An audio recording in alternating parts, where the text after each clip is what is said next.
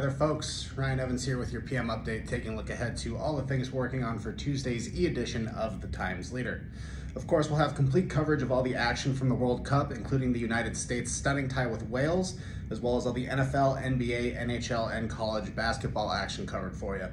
And in news, Kevin Carroll will have an update on efforts to bring a warehouse project to Wilkes-Barre Township, and Ed Lewis will tell us just how expensive it is to replace a yield sign and sugar notch that keeps getting knocked down. Bill O'Boyle will also have a story for you about a big country act that's coming to the Mohegan Sun Arena in the springtime.